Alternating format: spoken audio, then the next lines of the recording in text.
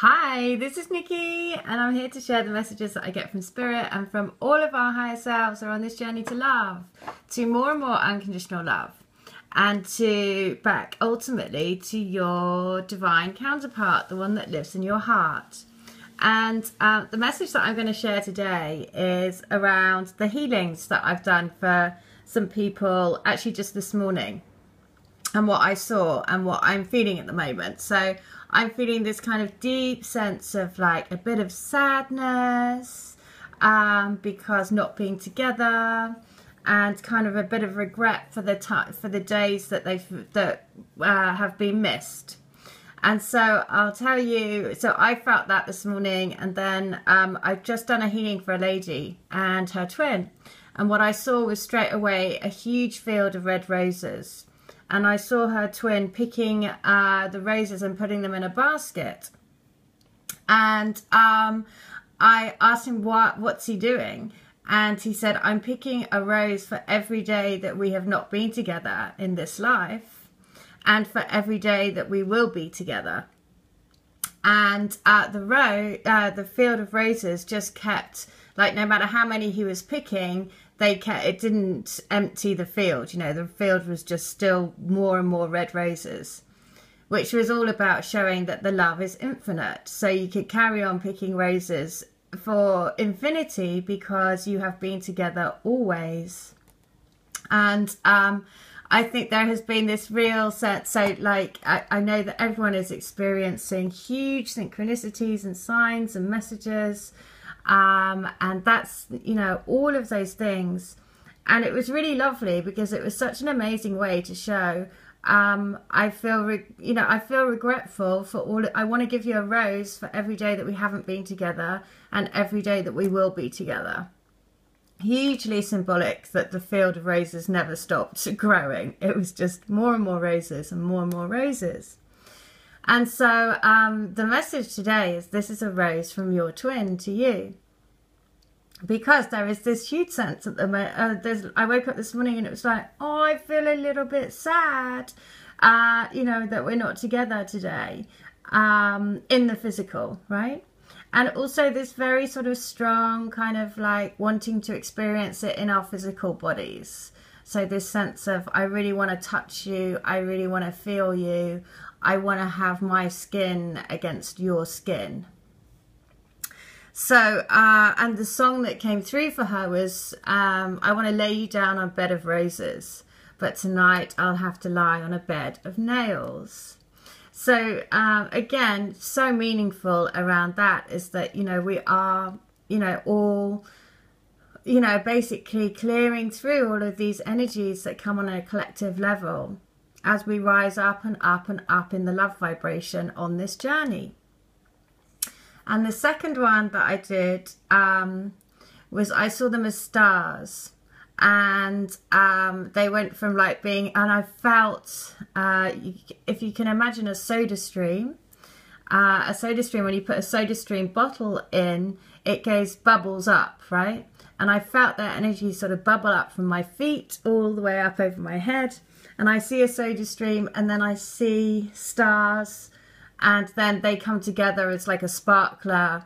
And it was basically about remembering their star seed essence. And then they kind of exploded, and it said, when you come together, you make your own galaxy of stars.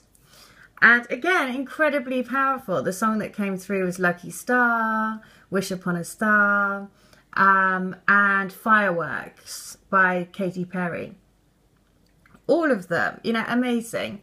There has been also this sense of having quite a power struggle between the divine feminine and divine masculine. If you know, all those energies within you, because we all carry both. And this next one, I see them like old-fashioned times, like, you know, when you're going to you hold a gun and you put your back to each other and you walk away, and it's about, I can't remember what I don't know what it's called, I can't remember. But that was symbolized, but basically when they both went to shoot the gun, there was no bullet. So there was blank. And so this was about, so the message behind that was about trusting. So there was this power struggle that they weren't going to trust, that they couldn't trust each other. But actually, when they shot the guns, there was no bullet in there anyway. And it was basically saying that the bullet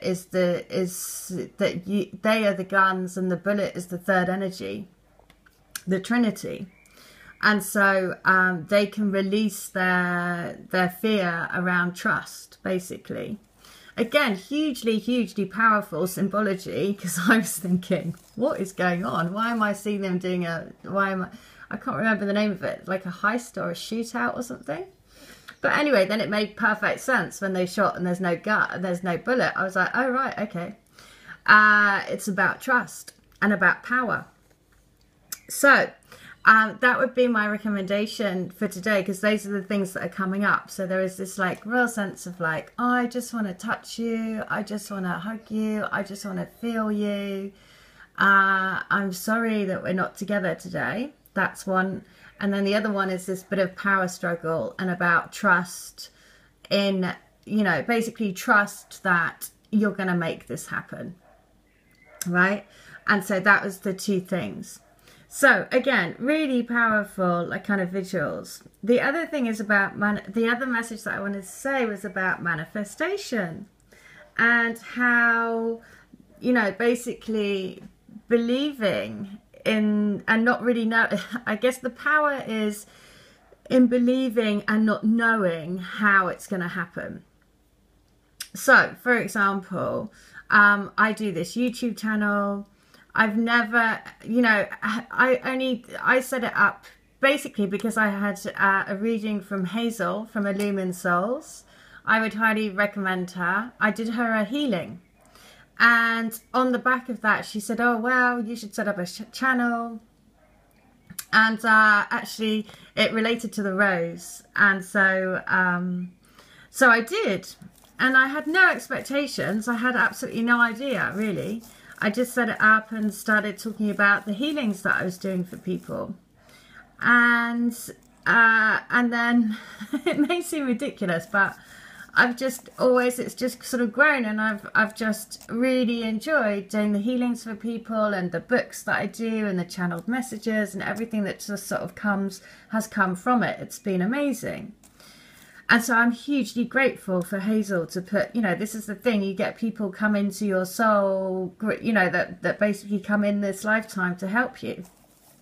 Well, I also do Airbnb, and a couple of guests came yesterday, and they were young YouTubers, and they basically do travel vlogs. And they were saying, oh, we really want to get to be monetizing our channel. And I was like, oh, right, okay. I'd never thought about that. And anyway, they were like, oh, yeah, you need a certain amount of views and also a number of watch time hours. Okay. So, again, I'd never even looked at that. Didn't really know anything about it. Just shows how totally, yeah, I just, you know, I was just happily making videos and getting people coming to me for healings and readings and channeling letters and all those lovely things. And I was creating books, and it's been amazing. But anyway, so yesterday I thought, oh, well, I'll just go and have a look and see how many views I've had. And so this is a huge shout out for you guys. For absolutely everyone that follows me, everyone that comes to me for healings, readings and channeled letters, and everyone that is joining the crystal grid that I do. Because this is going to spin. I mean, it spun my brain out all day. I just was like, what? So I've got over 750,000 views. And over the time period that I've had this channel running, wait for it, because yesterday's number was 333, is 300, I think it was either 33,000 watch hours or 333,000 watch hours.